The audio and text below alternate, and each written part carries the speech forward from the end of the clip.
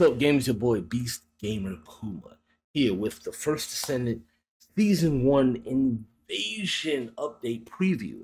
Now, I've been playing First Descendant religiously for the past couple of weeks, and I want to see what's going on with this new update. So I'm going to put on my headphones, I'm going to sit here and react to what's going on.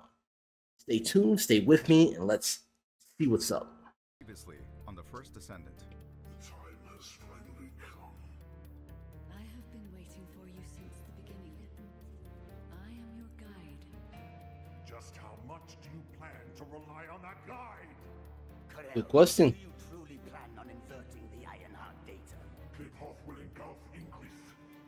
The roars of the Vulgus will fill this land with fear. The Ironheart has been destroyed. Ooh. Now no one can alter the balance of Ingress. Turn the ship around. We're pulling back. We managed to fend off our enemy's large-scale attack, but the war is far from over. Oh, The sugar honey, I Colossus see. still threatens us, and our enemies are plotting new strategies. Can Ingress ever find true peace? Has I don't know. Kuma really given up on the war?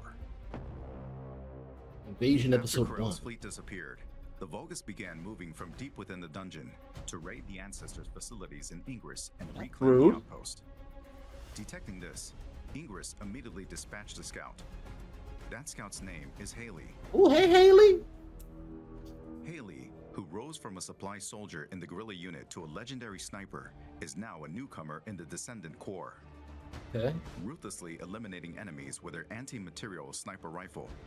She dominates battles with her ability to drop her body temperature and emit cold air. Another freeze descendant. Nice. When Okay, shooting that's not from a bad. distance, her weapon's critical hit multiplier increases, making her an excellent fit for sniper rifles. She possesses sub-zero bullets snap. that fire multiple shots in an instant, and a storm snare that pushes back Shoulder rapidly cannon, like a moves mini down shoulder enemies cannon. in front. Above all, Haley's specialty is switching to her anti-material sniper rifle and firing a single, incredibly powerful shot Damn. stronger than any other attack. In Season 1, the Vulgus launches a new strategy, the Invasion. Invasions occur randomly in 2 dungeons of the hard difficulty infiltration operations. So now we got dungeons now. Players Oh, can choose snap. to enter between the existing operations or the invasions.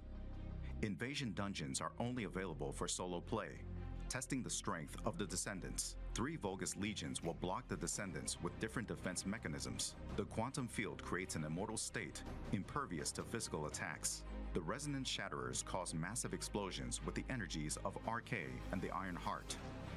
The Keeper Tile encryption device maintains a powerful security system. Invasion dungeons present new mechanics that disrupt the Descendants' operations. Solve these enemies' mechanisms and swiftly eliminate them. Invasion dungeons are designed for speed runs, and the faster you clear them, the greater the rewards that await. After coming in contact with the Iron Heart, Descendants experience an RK resonance phenomenon.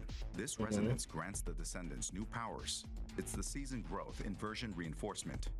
Inversion reinforcement is a new growth system that resets at the start of each season. It includes 5 types: hunting, attributes, recovery, survival, and seasons. Okay. Through the inversion reinforcement, Descendants gain beneficial effects for progressing through seasonal content, and can also obtain effects that compensate for their weakness. Each season, we plan to tailor and replace the inversion reinforcement effects, providing effects that perfectly fit the seasonal content. Oh, In Ultimate addition to a new Trainer. Descendant, a new Ultimate Descendant will be introduced in Good Season Lord. 1. Ultimate Freyna, who has evolved RK's toxicity into a more powerful weapon, will make her debut. In Season 1, you can discover Freyna's exclusive story and uncover the Oh, tale they of are her doing skill exclusive stories for each through descendant. trauma. Nice. Excava is an assault rifle with powerful versatility. It can Okay. be obtained through the Battle Pass and is also available as a free reward. Excava charges voltage when attacking enemies and has a unique effect of firing the charged voltage as an energy grenade. Oh, snap. This It is a guy's fire. versatile weapon that combines the inherent versatility of an assault rifle with a powerful shot. Frost Watcher is a scout rifle that can be farmed through the Season 1 content. Nice. When hitting enemies from long range, it reduces chill resistance and enhances the damage of one's chill skills. making it a perfect fit for Viessa and Haley. Deathstalker, If new you've void prepared a intercept. new Descendant, ultimate weapon, and inversion growth, it is now time to face the most powerful Colossus, Deathstalker. Deathstalker what? lurks in the darkness of the void, Pull targeting up the a, life okay. of Descendants. It is stronger than any Colossus encountered so far. Oh, this is gonna be a protect Albion bitch. from the threat of Deathstalker, we must once again venture into the void, unravel the mysteries within the darkness, and intercept Deathstalker. Oh, it's throwing skulls out. The Oh, First Descendant's Lord. first season begins on August 29th with Haley, a new Descendant, Ultimate Freyna, and the new Ultimate Weapons. New episodes, dungeon content, and void intercept battles await you in Albion. This is a good season The 1. First Descendant, Season 1 Invasion. Play August. for free. Oh, that's wow. Okay. We gonna dissect everything that we saw. So let's go back. We ain't gonna dissect everything we saw, but only the key things that I want to talk about. So I thought technically we were already in season 1, so that's kind of funny to me when you think about it. But that makes sense. It was just the opening tutorial to get yourself in there.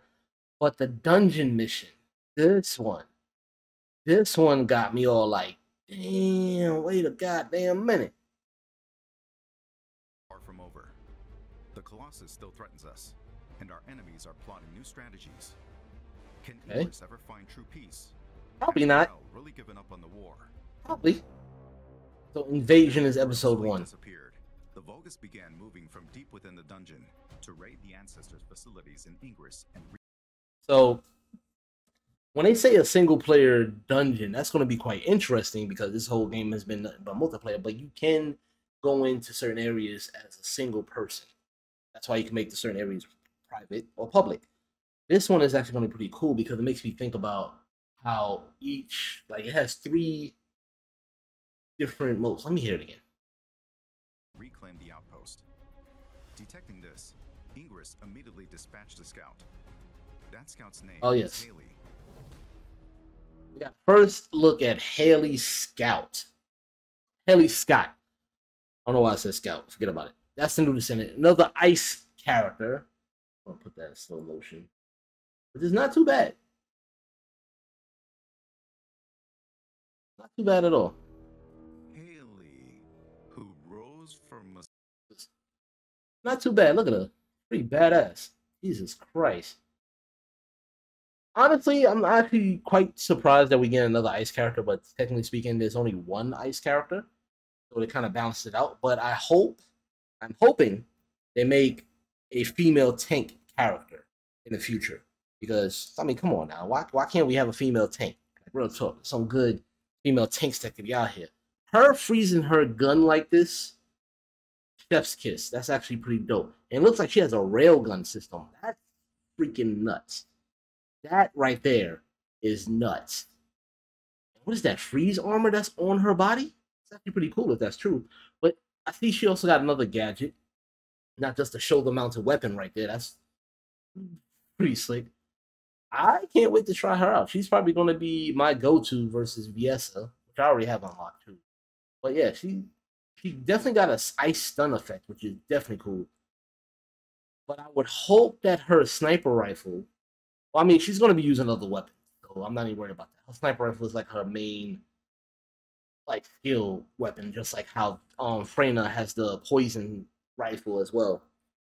That's pretty cool. Damn, that does damage. Especially if you level her up properly, her build is going to be sick. That's for sure. No doubt. No doubt. But now we're going into Invasion Dungeon, which, as we can see, we're going to have different infiltration operations, which is pretty cool. My God, and they're going to be random, which I definitely like, as they said. So here we go. Mission Invasion, the Forgotten Tents. The Legion of Immortality is using energy weapons created using Ancestors technology to capture strategic points made by refining inversion energy. This weapon isolates the phase of the target it comes into contact with from the outside world, rendering them incapable of exerting any influence. But maintaining that effect requires a computing unit stacked with bogus artificial brains to be connected at all times. A chink in the mirror has been exposed. Huh. Time remaining 3 minutes and 51 seconds. So, okay, invasion forgotten. Infiltration, Operation Hard, infiltrate the enemy's strategic point and complete the mission. Disrupt invasion. Stop the invasion of the Vogus legions armed with ancestors. Oh, damn. So they're gonna be evil versions of us, it seems like. That's quite interesting. Gonna be evil versions of us. Sounds like it definitely sounds like what happened in Destiny when they had some of the enemies being able to use our abilities. Players can choose to enter between the existing operations. The existing operations or the invasions. Invasion dungeons are only available for solo play. Now that was quite interesting to hear about that because also later on the announcer says that it's also for speedrunners so you can get through the dungeons faster. So I can see the challenge in that too. So that means it's going to be crucial for you to make the best descendant that you can make. Check out what kind of builds you're going to get through to get you through that dungeon as fast as possible. But it's also going to be cool. Impervious to physical attacks. The resonance shatterers cause massive explosions with the energies of RK and the Iron Heart. The Keeper Tile encryption device maintains a powerful security system. Invasion dungeons present new mechanics that disrupt the... We're going to have to figure out how to disrupt each area. So is it going to be 3 areas to get through, or... I saw 3 keys. That's going to be quite interesting. I like that. I like that. Season growth. After coming in contact with the Iron Heart, of course, descendants experience an RK resonance phenomenon. Of course. This resonance grants the descendants new powers. Yeah, it's of course. Season growth inversion reinforcement. Inversion reinforcement is a new growth system that... I'm already past rank 15. I'm already at 16, about to go into 17. So I hope we get rewarded for that. But now we got the season that resets at the start of each season, which is cool. They implementing that reset, so it's kind of going to drive players to really get in, get out, and try to get as much as possible before the season resets. And as they said, hunt, attribute, recovery, survival, and season. That resets at the start of each season. It includes 5 types: hunting. So, shield particle augmentation. When defeating an enemy grants shield particle augmentation. Shield particle augmentation, max shield plus 0.4% and defense minus 0.7% for 10 seconds up to 50 stacks. So you get to unlock certain abilities. Attributes, recovery, survival, and seasons. Through the inversion reinforcement, descendants gain beneficial effects for progressing through seasonal content. Oh, that's gonna be okay. Okay, I'm okay with that. I mean, honestly, this is going to drive the challenge even better. But and can also obtain effects that compensate for their weakness. See, I like that part because there's a lot of descendants that have certain weaknesses. Like, for example, Bunny is squishy. We all know that. Valby technically can be squishy, but she mostly moves around enough that she shouldn't even be getting hit. But there are certain characters that are not tanky at all. Bunny's one of them. So I wonder if they're going to give her a buff in her defense. I mean, you can make her a bit tanky if you put certain modules on, like Spear and Shield, like that, to boost up her defense pretty high. I'm an Ajax main, so that's what I mostly do for my thing. Yeah. Each season, we plan to take Kuma, who has evolved RK's toxic Like, descendant. All right, so this one I'm actually happy about because this is what I was asking in my last review. Because when you played the first area of the First Descendant, Bunny had her own special storyline. And it ended with a nice cinematic. It was her birthday and all stuff. Everybody celebrated. Now we're doing Freyna now, which is interesting. So I'm hoping maybe each season or in between the seasons, hopefully get 2 or 3 special stories with each descendant, or each season is another special story. And now we're going to get Freyna because Ultimate Freyna is out. In addition to a new descendant, a new Ultimate Descendant will be introduced in Season 1.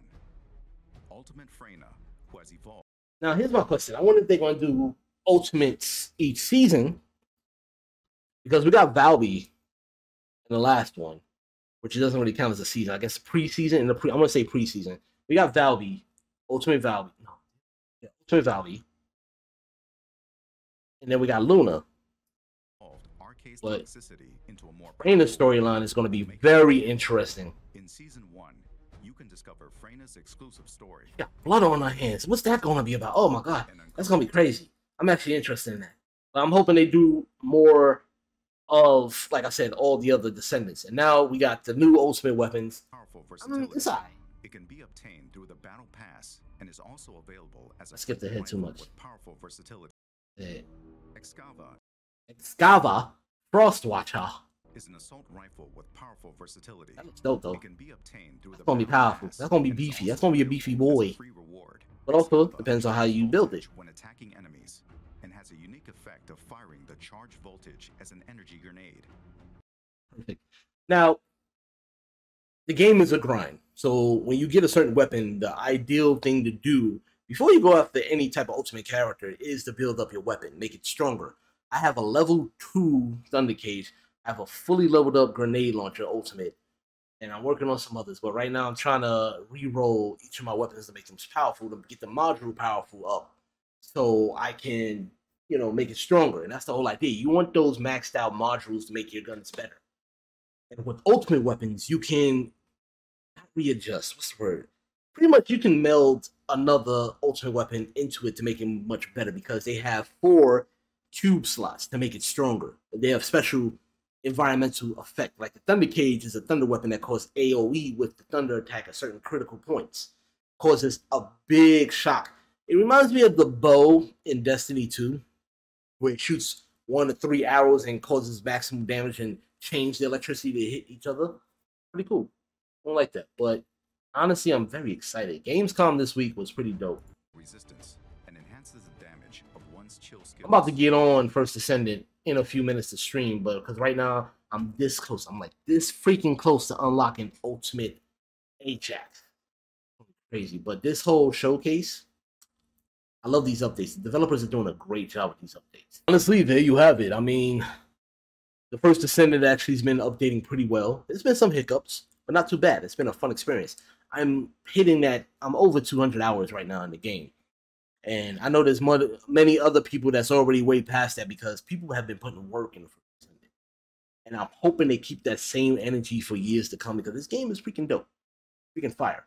I'm in the hard mode area, so I'm trying to level up myself so I can help out some others, which is my main goal with the First Descendant, to be a support character. I want to help other people get through it because honestly, normal mode was a bitch. Like, real talk. Hard mode, not so much really, because now I know what to expect. But normal mode was really the hard mode because you have to get through all those colossi and at a certain amount of time. I swear, normal mode should not have a timer, but that's just my own personal opinion. But as of right now, I want to hear your thoughts on the new season update. Let me hear what you have to say. Please comment, like, share, hit that notification bell. But seriously, comment below and let me hear your thoughts. Let's discuss this, all right? Other than that, if you need a Descendant to roll with, let me know. Shadow Kuma on PSN. I'm down. Like I said, I'm going to be playing tonight and I'm going to be playing early tomorrow on Saturday. So stay tuned for that. Link will be in the bottom for my my Twitch channel. Other than that, as always, beefed up. So remember, no surrender.